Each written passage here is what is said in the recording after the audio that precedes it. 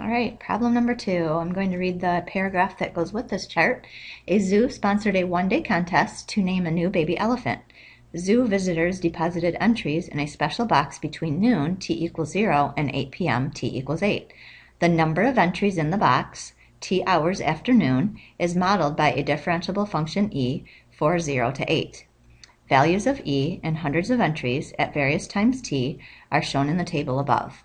All right, part A says to use the data in the table to approximate the rate in hundreds of entries per hour at which entries were being deposited at time t=6.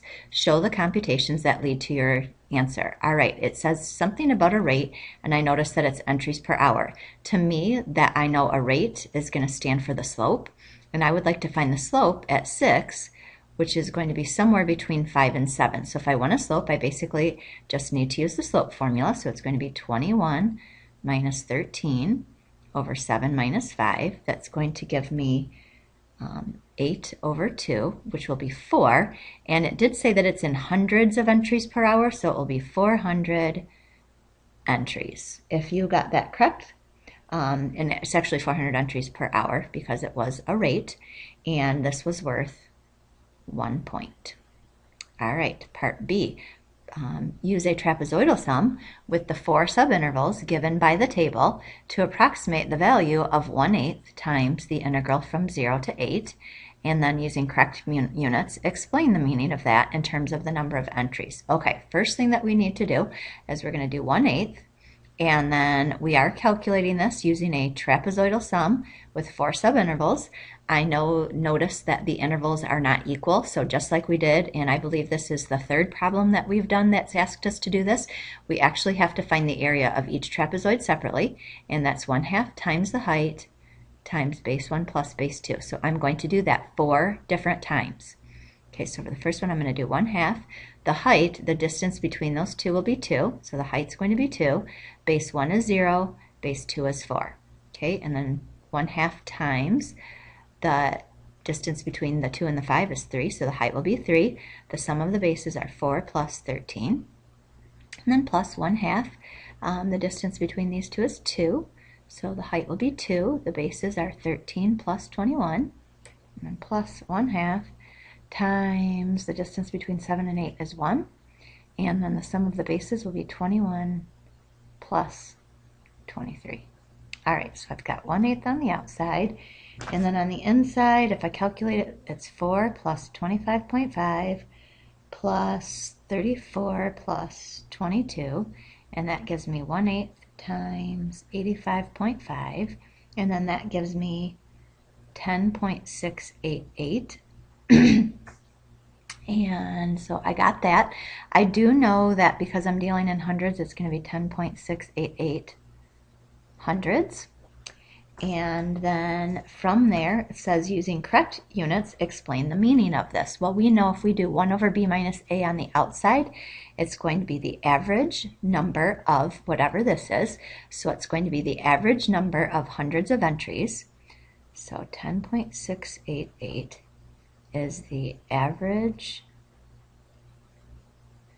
number of hundreds of entries from the time period t=0 to t=8, or we could say from noon to 8 p.m. All right, okay, so then let's see how we would score this one. First of all, I'm going to get 1 point if I showed that I used a trapezoidal sum. I'm going to get 1 point for getting the right answer, and then I'm going to get 1 point for correctly explaining the meaning. Okay, part C, at 8 p.m., volunteers began to process the entries. They processed the entries at a rate modeled by the function P, where P of T equals that formula, hundreds of entries per hour. So entries per hour for 8 to 12. According to the model, how many entries had not yet been processed by midnight? So I want to know how many entries, and this one it says how many had not been processed. Well, this one right here will tell me how many had been processed. So I'll find out how many entries there were and subtract how many had been processed, and that will give me how many had not been processed, if that made sense at all. Okay, so if I take the integral of p, that will give me, it will go from entries per hour to just how many entries, so that's exactly what I want to do. And I'm going to take it from 8 to 12 because they began processing them at 8 and they ended at 12. And when I do that, we can use Math 9 to get that, by the way. And when we do that, we will get actually 16. Alrighty, so that's how many have been processed. We know at 8 o'clock, there were 2,300 entries. So what we can do, my answer is going to be 23 minus how many they were able to process. So there were 700 entries that have not been processed yet. Okay, so that would be my answer. This was worth 2 points. If you set up an integral, that was worth 1 point. And then if you correctly got the answer, that would be another point. Okay, part D. According to the model from part C, at what time were the entries being processed most quickly?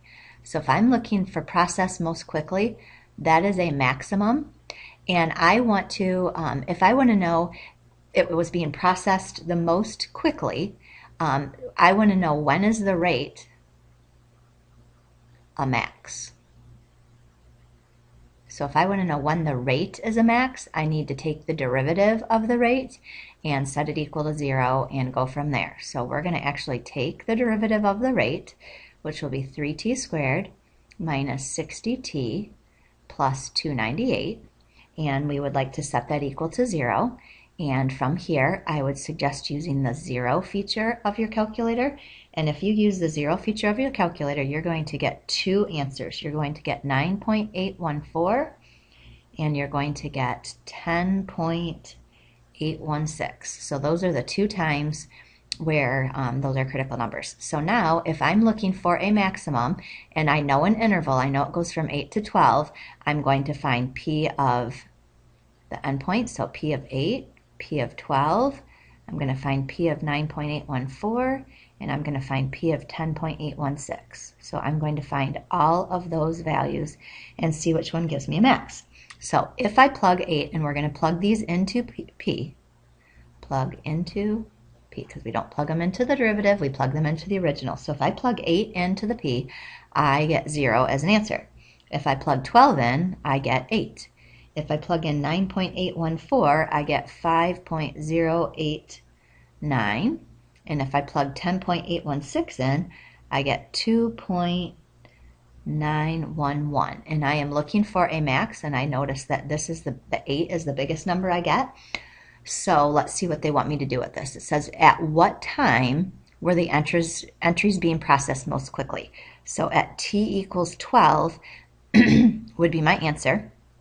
And that's because my highest value, that was the biggest value. So from there, I guess I'm done with my answer.